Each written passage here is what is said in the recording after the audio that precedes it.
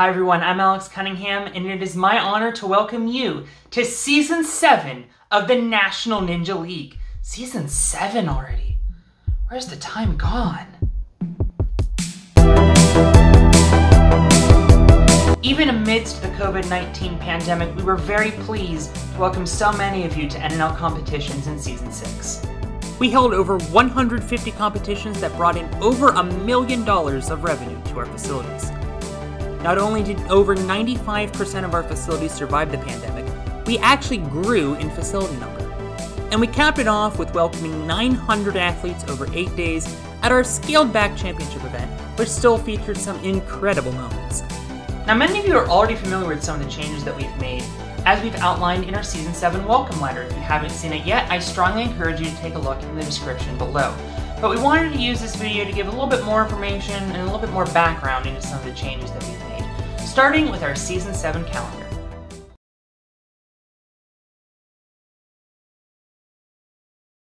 In Season 6, we introduced regional championships, taking the large athlete base that we have and whittling it down to a smaller, more manageable field size in the COVID era, if you will.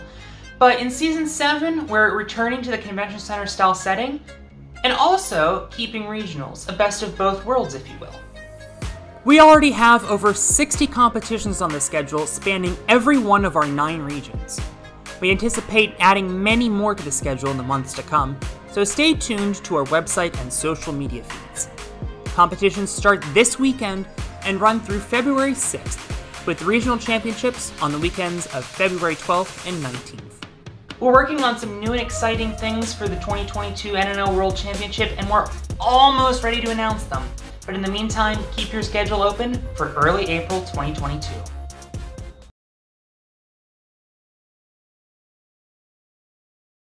After Worlds, we polled World Championship attendees and non-attendees alike to see their thoughts on the regional championships that we instituted for Season 6. Last season, regional championships were a necessity, and surprisingly, many of you preferred this format over qualifying directly to the World Championship. This season, we'll be able to return to the convention center style settings like Hartford and Greensboro of seasons past, but we've identified that with qualifying methods of those seasons, we might actually have too many athletes to qualify to give everyone the time on the course that they deserve. So we hope that this new regional championship format works for everyone, providing an exciting intermediate competition between traditional qualifiers and the World Championship, while still preserving what makes the World Championship so special. Here's how it works. In each division, age and gender will take 35% of all athletes that have competed across the season per region to the World Championship, with a minimum of 16 and a maximum of 40. These numbers are determined by the number of unique athletes that compete in at least one competition in that region, even if they competed in other regions or live in a different region. So for instance, if across the entire season there are 100 unique mature kids male athletes that compete in the Northeast region, then 35 spots would be available at the Northeast Regional Championship. However, if they have 200 unique mature kids male athletes, they would hit the maximum of 40. Athletes can qualify for multiple regional championships, but they can only compete in one regional championship, choosing from the ones that they qualified for. Athletes are not required to compete in their home region's regional championship. Declined qualification spots will bump down to the next available athlete. Additionally, we'll be taking the top 3 in points in each division and region straight to the World Championship.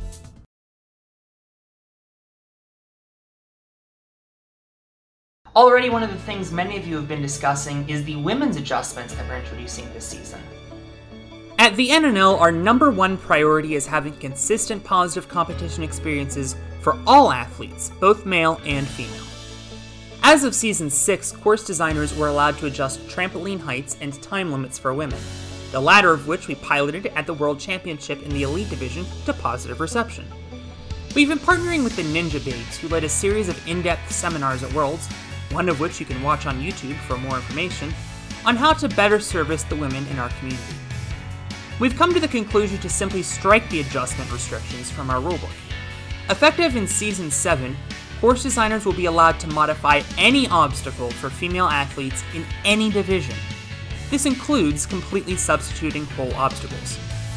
We are excited to see what course designers do with this change, and we look forward to continuing our research with Ninja Babes to provide the best possible experience to our female athletes.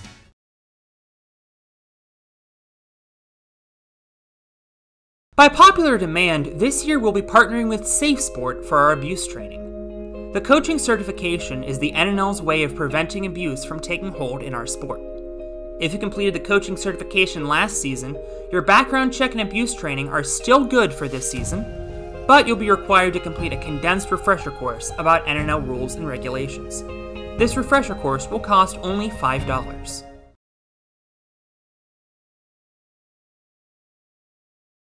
Actually, now would be a good time to go over some of the rule changes that we're making this season, sort of patch notes, if you will, for the technologically inclined. Here's a lightning round of some of the things we're introducing this season. Most of our hallmark rules are back, like giving athletes freedom to complete obstacles how they choose, the 3 points of clearing an obstacle, and yes, even the Elite Division. But we're always updating our rulebook to handle situations as they arise, so we've made the following updates. Elite athletes will join all other divisions in finishing the course after they fall. As always, athletes will be scored up until their first fall. Additionally, we'll now be qualifying the top 3 elite athletes to the regional championship instead of only 2. Athletes that fail to complete an obstacle will no longer be eligible to score points towards the national standings. This means that if there are fewer than 10 people in a division, you must complete at least one obstacle to accrue points.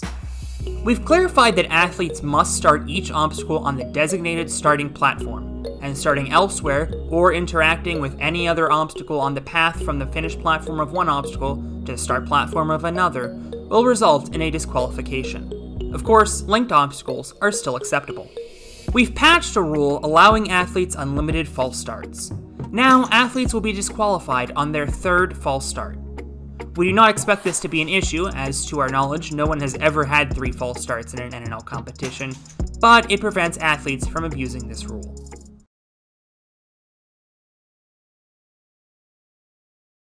Canadian Ninjas, you've asked and we've answered. We're so proud to announce a new partnership with the Canadian Ninja League, opening the door for many more opportunities for you all to compete in the sport of ninja.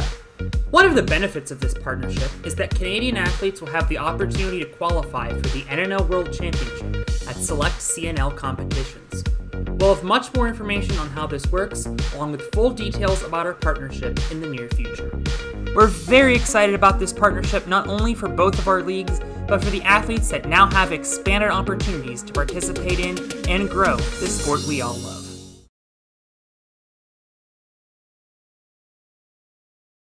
Finally, I'd like to give you a little bit more details about our Gauntlet Pro Obstacle Challenge. As you know, we built an epic outdoor obstacle course in the fields of New Jersey, and we cannot wait for you all to see the footage. Our first event in June was a rousing success, and the closed qualifier and Pro Obstacle Challenge were filmed by a professional crew in front of a live spectator audience.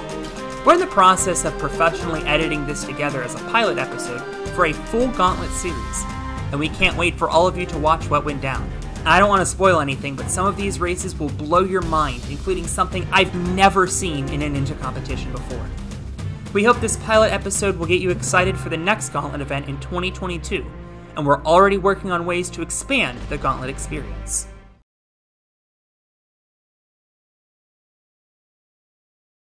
We thank you for your continued support of the National Ninja League, and I'm confident this is going to be our best season yet.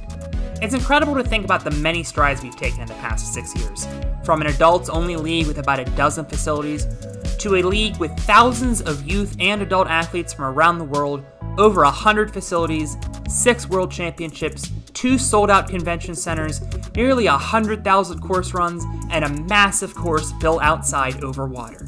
That does it for our Season 7 launch video. As always, if you have any questions, feel free to leave them in the comments below. I personally will be answering most of them, or send us an email to info@nationalninja.com. We can't wait to see you back in competition very soon as we continue to write our stories on the course.